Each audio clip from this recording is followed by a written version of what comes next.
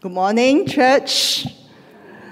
It is so good to see the sanctuary filled with people, and those who overspill to the third level, we are also very welcome. I hope everyone find a place to be in when we worship God. You look around and see the sanctuary filled with people, God's people. Feeling, thanks be to God. And before I share God's word to all of us who are based on this passage, I would like to also acknowledge our children. Today, being a Connection Sunday, our children are with us. So we have not been talking to our children for quite some time. Can I invite our children who are 12 and below to come to the front? When they have something to share to you. If those two young, daddy or mommy can come, bring them forward.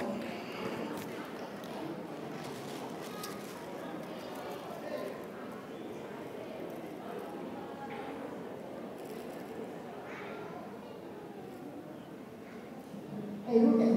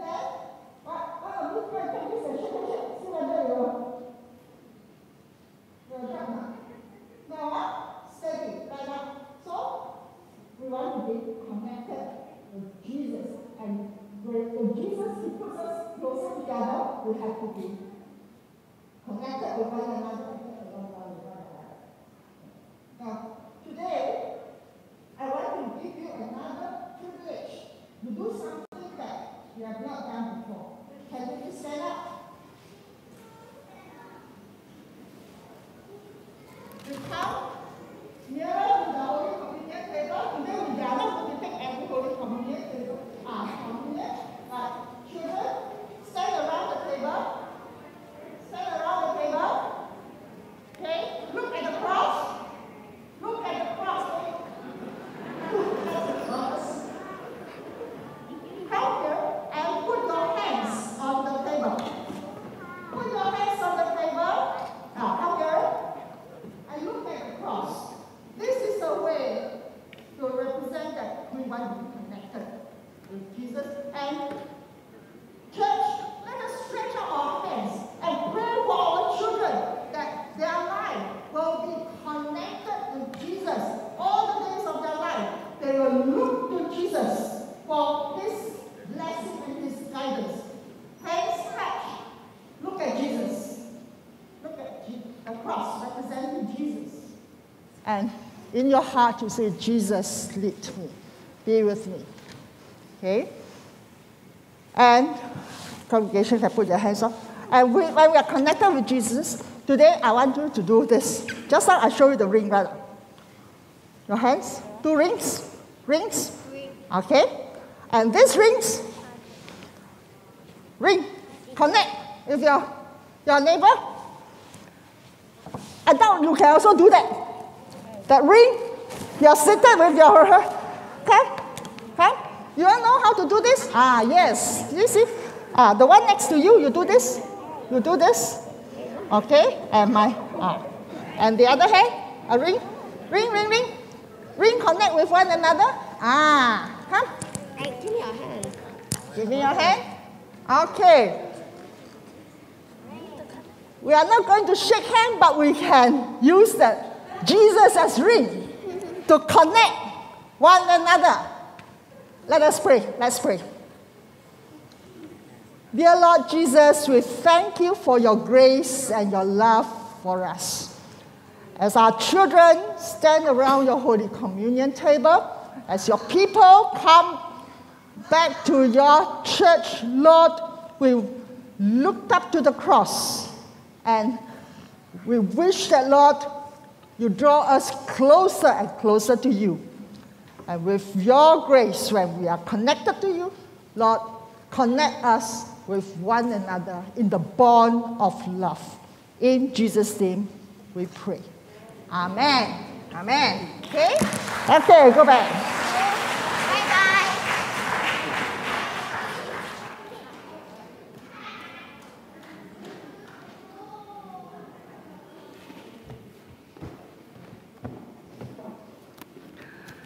It's COVID, so when I'm nearer to the children, I have to put on my mask because we are still in this COVID time.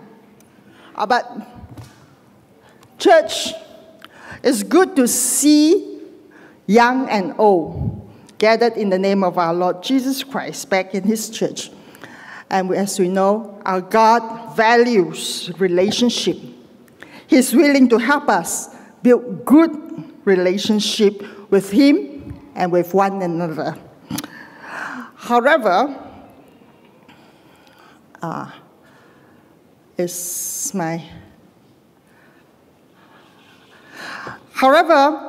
the COVID pandemic of the past 2 years has posed very serious challenges to every aspect of our life. Right now, I want you to think of one deepest impressions or one of your most memorable experiences with the COVID pandemic in the past 2 years. What are the one thing? Of course, we have many things, but what is most memorable or something that impacted you most? Can you share with people, the one next to you? Everyone share one thing. COVID. Think of one.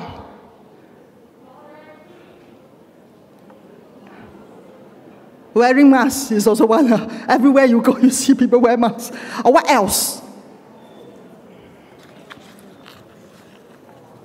Because Because we have been through the same common journey. There's some common thing.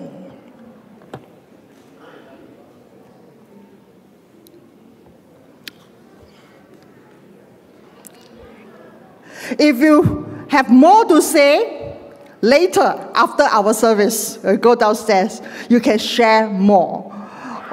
Because we treasure the journey and the lessons that we learn through this challenging time.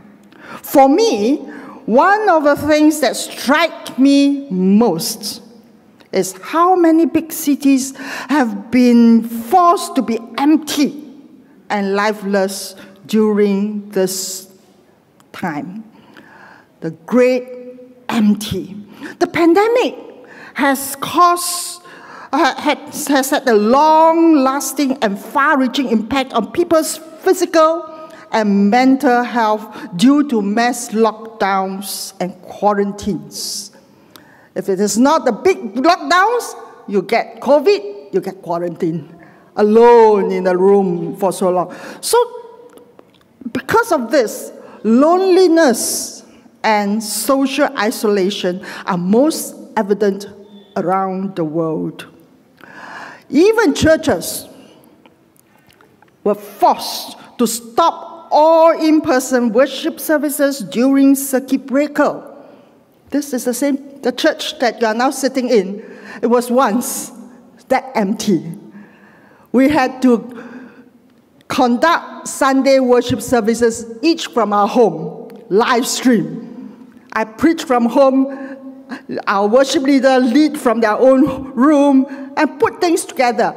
And when the measures get slightly relaxed, we came back, but the congregation cannot be here yet. It was just the worship team, the pastor, leading online live streaming worship, but empty pews. Empty pews. This was unprecedented in human history, in church history. Something that unforgettable. What are the lessons that God wants to teach us? And we are not out of this tunnel yet. We are not yet. So how are we going to gild ourselves to go through it with a healthy mindset? Because loneliness and social isolations was one of the things that if we do not keep watch, it will cripple in. A lot of people feel that we are not connected with one another. But we thank God for modern technology and social media. With this, we keep in touch with our friends through medias like WhatsApp, Instagram, Zoom, Facebook. Many of us learned Zoom. Before COVID, I don't know this term called Zoom. No. I don't know. I thought I used WhatsApp and WhatsApp video call. I'm very advanced. We have to learn a lot of things. And thank God that we get used to it. With this, we're still able to get connected. But nothing can compare. I don't know about you. For me, there is this deep longing, deep sense of longing in me to be connected with people in person, face to face. I long to resume physical meetings because nothing can substitute for real face-to-face friendships. Nothing can replace the value of face-to-face interaction and handshakes. We may not be able to do handshakes that much yet because I know this. The searching again in July, August, asks us to be vigilant. So maybe you do this, or just now that we're still connected. We use some innovative way, but it's not just the bodily gesture. It is us coming together, looking at one another, and able to connect. Able to talk. When you talk, you see the whole of the other person. You look, you see the facial expression. You'll see the body language. This is unreplaceable. Therefore, the moment when the COVID restriction was relaxed, people cannot wait to meet face-to-face with family and friends. Some of you, I know, were also eager to go home, the Malaysians. Take bus by etiquette, no matter how crowded the border is, go home because we have not been reunited with our families for 2 years. My eldest son and daughter-in-law also came home from the United States to visit us with their 2 young children, 2 young long, but the moment they can come back, they make it a point. They say, Mommy, I buy air ticket. I come back because they have, the last time they visited us was in January 2020. The beginning of Wuhan outbreak. It didn't dare to go anywhere, just stay home. And when they went home, things became a pandemic. And they came also. And then in May, mid-May this year, that was the first time where I was able to hold my grandson, who is 11 months old, hug him, smell him. Not that I didn't see him through video call. Hi. And he was surprised when he looked at me. A real person, not in the screen. Really, that 2 short weeks of staying together, that makes a lot of difference.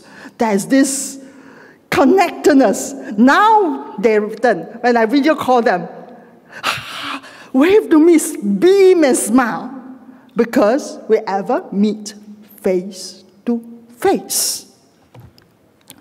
Now let's go back to today's scripture. Exodus chapter 33, verses 7 to 11. When we are on this Connection Sunday, why do I choose this passage? Because the Israelites were in also a time of great change in the context of this passage. That generation, led by Moses, left the land of slavery in Egypt, where they were born and they were familiar with that land, and how they crossed the Red Sea and wandered in the wilderness.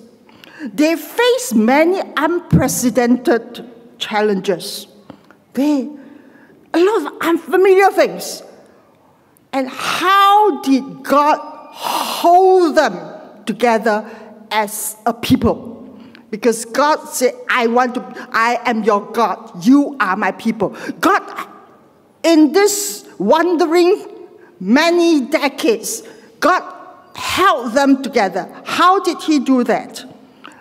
Verse 7 of this past chapter says, now Moses used to take the tent and pitch it outside the camp, far off the camp.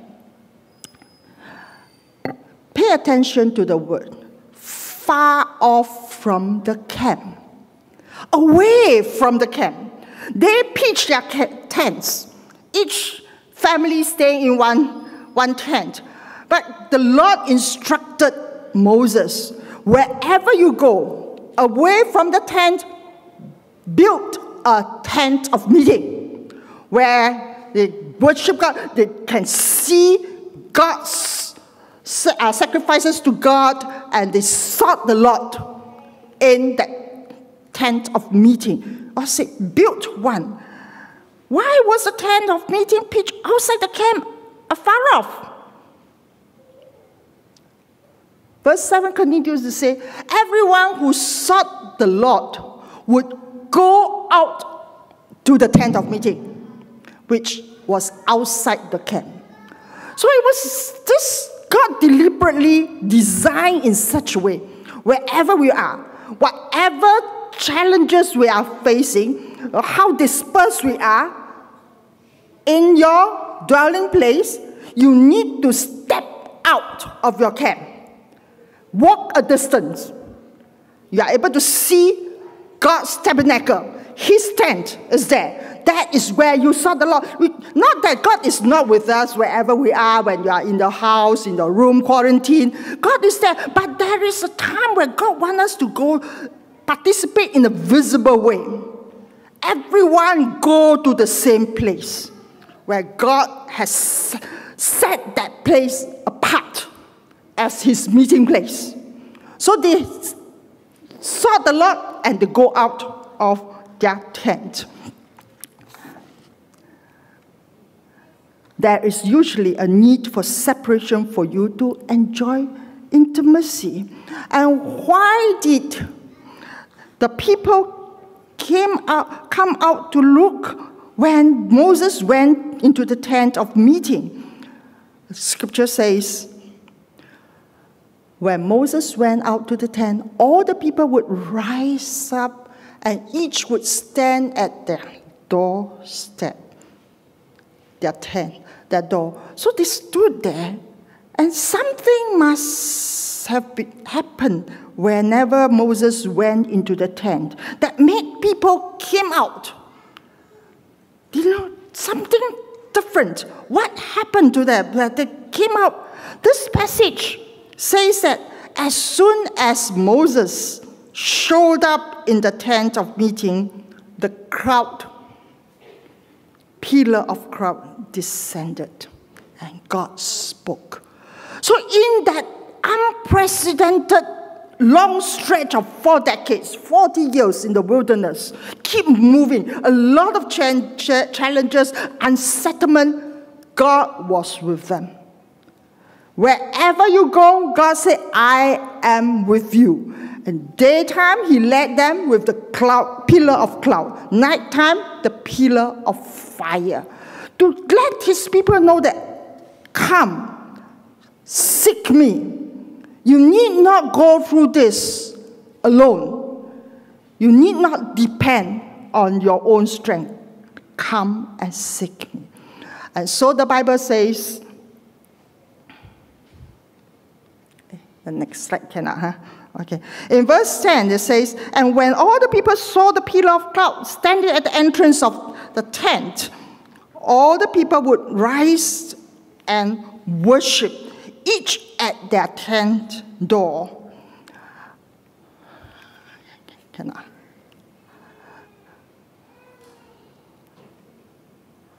So they would, when Moses went into the tent of meeting, something visible, evident happened. The glory of God came down, and they saw that, and people would rise up, stand up, and worship God.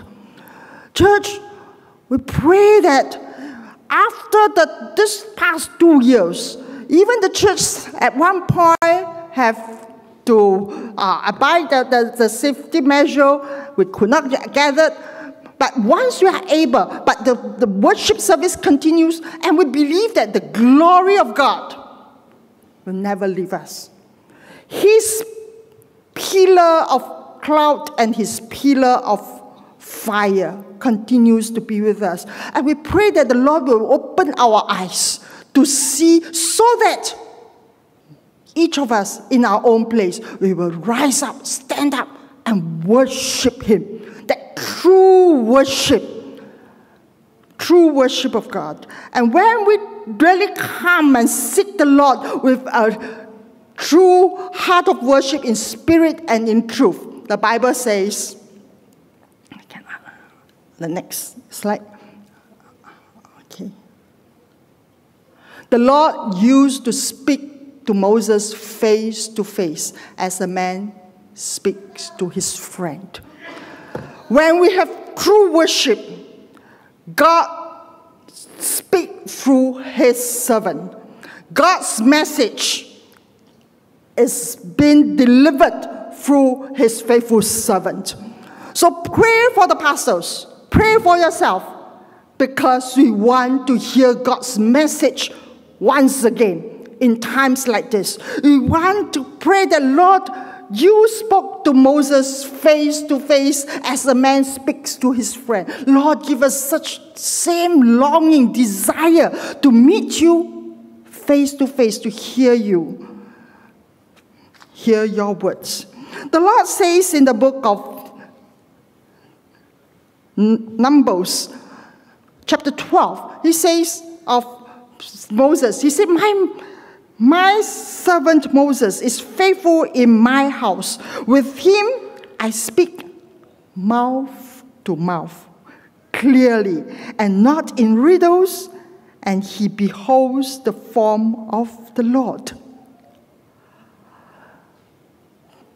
Dear brothers and sisters, do we have this longing, this desire? Lord, speak. We are your children. We want to listen, and not in riddles, because we don't know this COVID and now monkeypox and in Jalan Bukit Merah, tuberculosis, and that extreme weathers. All this we don't know. That this world is getting from bad to worse. Inflation. We need to hear God's word, assuring us, heal us, guide us to move forward. So we pray that, Lord, but unless we have this heart, unless we are willing to step out of our own pitch camp, our house, and go to the tent of meeting, we cannot be gathered as a people of God. And God is so willing to speak to us as friends, speaking to one another. And Jesus also promised this to his disciples. He said, you are my friends. You are my friends if you do what I command you. Jesus commands us, we take God's word and we listen and we obey. And Jesus said, we are friends. I can share with you things that's so intimate. He's not just high up, far away. Friends are someone that we can really feel that intimacy. And if we want to meet God face to face as friends, we need to reorientate our lives with God at the center. At the center. Yes, for most of us, we receive Jesus as our personal Lord and Savior. God is in our life. But once again, this COVID forced us to re-examine. With Jesus in my life is not enough. Jesus has to be at the center of my life. Whatever things, the different aspect of my life, my family, work, ministry, studies, church, interests, should all have God at the center. God has the final say in whatever I respond to my life situation. When the Israelites were wandering in the wilderness, God instructed them how to find the true north. One obvious way is to set up the tent of meeting outside the camp, to remind them that no matter what happened, they should take God as the center of their lives. Center. And God is there. Seek the Lord. Come back to his presence. Come not alone. Come with our fellow brothers and sisters. And so looking at this setting that God has instructed Moses to build when he was leading his people, God also put Sengkang Methodist Church in HDB area. We are surrounded by houses. Many of you stay in Sengkang. When you come to church on Sunday morning, you get out of your house, you come to church. And people who are not Christians yet, but they live around here, they know there is a church. There is a tent of meeting, a tabernacle. But this tabernacle needs God's people to gather in the name of Jesus. It is in worship, in surrendering, doing God's command, that the glory of God is manifested in all the region. That people know that the Holy God is with this church, is among these people. And so, brothers and sisters, we are called to worship God here, to have face-to-face worship, fellowship with Him and His people, so that we can witness to all nations God's glory and His loving presence. Are we ready for that? And so in conclusion, God values human relationships and our relationship with Him. The antidote to social isolation and loneliness is to connect first with God, then with others. Just now I asked the children to touch the Holy Communion table, to look at the cross. We too, whenever we come back to His sanctuary, look at the cross. Look at Jesus. Connect back with God. Help us. But sometimes our faith is weak. But when we gather, when we worship, we build one another. We edify one another in the love of God. Build faith. So we look up to God, we connect to God, so that we can extend God's love, reach out to others to connect with one another, so that we can overcome loneliness. And Mother Teresa ever say, what I can do, you cannot. What you can do, I cannot. But together, we can do something beautiful for God. And so in conclusion, today is Connection Sunday. After the long ravages of the COVID-19 pandemic, now is the time to come back. That's why we have a Connection Sunday today. We call upon all God's children to get out of our homes and return to the sanctuary for Sunday worship. Just as the Israelites would stand up and worship at the door of their tents, let us also desire to meet God face to face here in His sanctuary and then connect with our brothers and sisters in Christ. And so we have a big reunion today. We worship together. We will pray for each other later in our worship. And then we will have fellowship meal together. But I want to invite you to do one thing. As a table group, we are seated as a table group. I invite you to do one thing as a table group. When you gather downstairs later on, table group leader, take a photo of showing your group, using different ways to show that the connection. Press for me, please. And the other one. Okay, these are some examples. Innovative way. The whole table, you can stand around and take a picture, send back to your cell leader chat group. We have to see different table groups joining together. It's not just a body gesture, but when you do it together, we say, God, unite us together. Unite us together. And so, if you want to take a snapshot or you have a better way, you can do that, okay?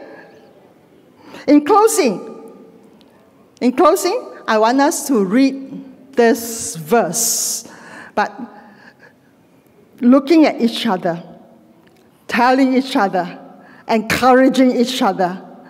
This verse, let us say it together.